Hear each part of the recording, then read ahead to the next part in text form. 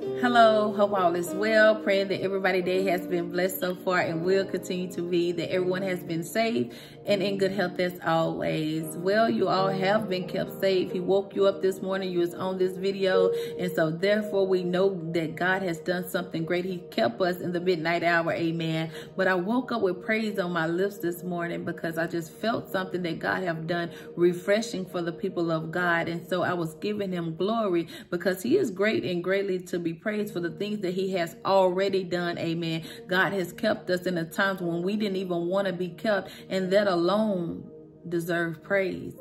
His love and loyalty towards us deserve praise. But I'm telling you all, there is something new in the atmosphere. There is something refreshing in the atmosphere for the people of God. Well, you all, today's topic is you're more anointed than you know.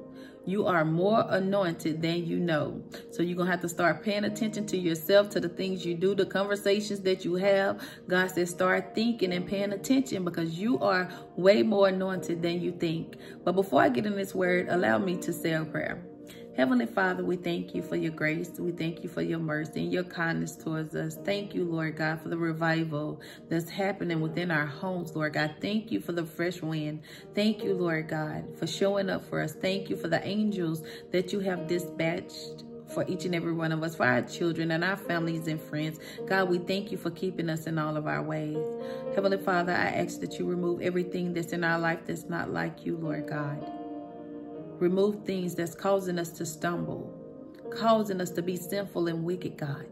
I ask that you remove it in the name of Jesus. Forgive us for everything that we have done, Lord God, the known and unknown, in Jesus' name. Father God, I ask that you just take your place in this moment, Lord God. Speak fully through me. Speak to the nations, Lord God, so they can hear what it is that they need to hear from you, Lord God. But Lord God, I pray right now that you open up their ears.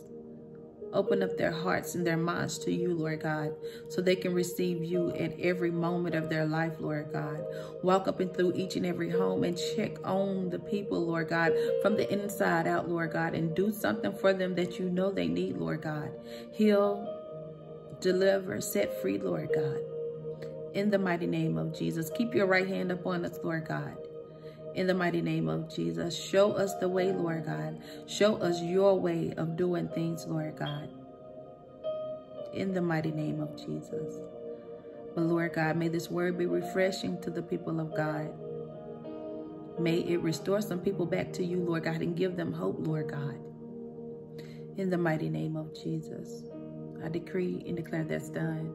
You all, the Lord has done something great. He says that you are more anointed than you know. And he dropped that word in my spirit as soon as I woke up this morning after I realized what had happened. And so I'm going to just give you all a backstory of how my day went yesterday. Well, a piece of my day went and how I came to this point to give y'all this word. Yesterday, you know, I was finishing up reading in 2 Samuel, and I read through all of that and I didn't get anything. And I'm like, Lord, usually time you have me writing things down and I'll be taking notes, but God was just like, no, just finish reading the book, okay? So I finished reading it, and then when I got done with it, I was like, okay, well, what is a word that, you know, you have prepared for the people? Like, what is it, something that you have given them? He was like, don't worry about that. He was like, you read a proverb and a psalm every day, won't you read ahead? So I was like, okay, then I read the proverb and the psalm for today.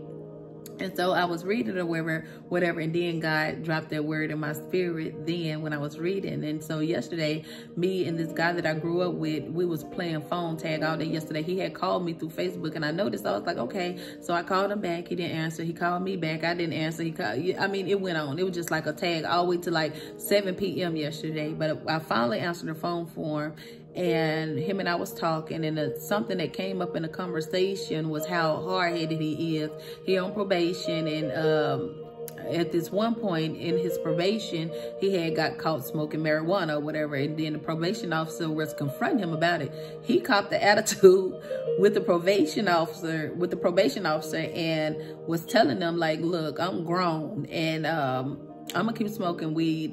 You either find me a bed for 2 years in the prison or be quiet talking to me because he ain't gonna stop smoking. And so he was just talking crazy. So I had some questions for him. I'm like, why would you say that to your probation officer? Why wouldn't you do what's right? Because breaking the laws and going against the rules is what got you on probation in the first place. And he was just like, you know, he didn't even obey his mama, is what he said. I didn't listen to my mama growing up, so I'm not listening to no strangers. So he got set in his heart and mind that if I didn't give my mom that respect, who did everything for me, who loved me, who brought me into this world, I'm sure not respecting you. I'm doing what I want to do, and can't nobody tell me nothing. And so I asked him, I said, the things that your mom tried to tell you, I said, did you find any truth in it? He found truth in everything that she said. And so I bust out laughing at him, even though he wasn't funny. I bet you I know he respects his mom now and, you know, obey now. But at the same time, then he was just saying growing up as a child, he didn't. And so he's not going to respect nobody else. He's too haughty. He's too headstrong, and can't nobody tell him nothing. But see, that's why I'm here to tell you all, because at the same time, you are more anointed than you know. It's the things that we do in God that keep us connected and keep us giving the word and keep us, you know, walking in the glory of the Lord. Amen. Because I read my Proverbs and my Psalms, and this is the first thing that came. And so in my conversation with him, he had gave me the word for y'all, but I didn't know at the time. It's Proverbs 12:1. It says, whoever loves instructions, love knowledge, but he who hates correction is stupid. He do not like people correcting them. He don't like people telling him what to do. And so if you're that type of person, you're going to have to start obeying. Do not be so headstrong to where can't nobody tell you nothing at all. And one thing I had to do is change my perspective, because I used to be the same way. You know, I used to think my way was the right way all the time, and really didn't nobody know, even though they done been through it more than me. They done was smarter than me and everything. I still felt like my way or no way. But at the same time, you know, I felt like people was criticizing me and tossing me to and fro, but I had to change my perspective in order to, you know, grow. And I found now that everybody that ever told me a piece of advice or gave me some information, even constructive criticism, added something to me, and I increased in the area of my life, increased in knowledge. Amen. And so I'm telling you, if you that type of person that can't nobody tell you nothing, and you feel like they tossing you to and fro, and you know, you feel like if you didn't respect your parents, you ain't respecting nobody else, you ain't listen to what nobody else say, you don't like following rules and regulations, you don't like authority figures, I'm here to tell you, you're gonna have to change your perspective in order to grow.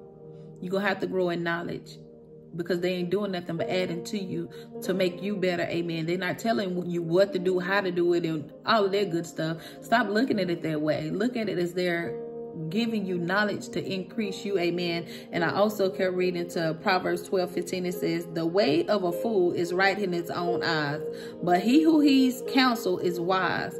So therefore, God don't want you to be a fool. He don't want you being as stupid as a cow. Can't nobody tell you nothing. God said, do not be wise in your own eyes. Take the counsel so that you can gain wisdom. Amen. So that you can increase in knowledge. Proverbs 12:16 says, a fool wrath is known at once, but a prudent man covers shame. You cannot be quick-tempered. You cannot continue to have a quick temper, hitting people just because things not going your way, saying what you want to say to people. You cannot. You're going to have to start thinking about what you say before you say it. You runs off at the mouth. You runs off at the mouth. God said you too anointed for that. You too anointed to have a quick temper, because God is calling you to a place that you will never, ever, ever, ever, ever have to work for man again. You're going to work for the Lord. Amen. But he need you to take care of those things. You're going to have to learn how to receive instructions and knowledge and obey authority figures. You're going to have to learn how to follow directions and orders. But at the same time, the orders and the direction is God leading and guiding you. It's nothing about nobody trying to tell you what to do or feeling they like more power or higher in authority than you. No, God said all things work together for your good, and you are more anointed than you know. Start thinking about the conversations that you have.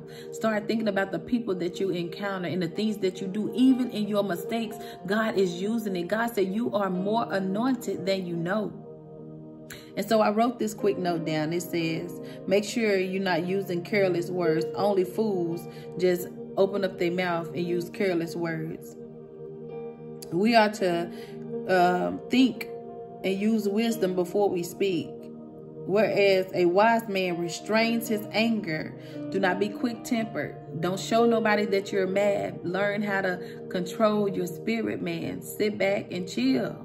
Even if you do be angry, you don't have to blurt it out and make nobody know it. You don't haul off and hit nobody. You don't say what you want to say to people because you're angry. And it says, a wise man restrains his anger and turns it away. The fool consistently loses his temper. We cannot be quick-tempered in Jesus' name. God said you too anointed for that. You have the anointing to control your spirit, man. You are anointed to do that. But you're going to have to start putting the effort into doing it. You just want to, like, you have no control. You have no control over yourself. But God wants you to have control over yourself. He don't want you being stupid. So don't have such a quick temper. Don't be such a fool that you continue have to fill out applications and work for somebody else when you can work for the Lord. This thing is going to come so easy to you. It's already so easy. God saying it's easy. You have an anointing. It's easier than you think. You just need to start focusing on the things of God more. Don't worry about partying and drinking right now. Don't worry about no girlfriend or boyfriend right now. Don't worry about the things of the world. God saying just focus on me, because your thoughts, the conversations you have, the things that you do, even in your mess ups, I use. God is using you in every area of your life. God said, just start paying attention. I'm there. But where he's taking you, you're going to have to follow instructions. Don't follow rules and regulations. Don't be so haughty. Don't be so headstrong. In the mighty name of Jesus. In the mighty name of Jesus. You are more anointed than you know. Thus says the Lord. Well, you all, that's all the word that I have for you all today. So I pray you receive this word by faith. Take it back to God to make sure that it was for you. And remember that the Lord loves you, and so do I. Grace and peace be multiplied. God bless.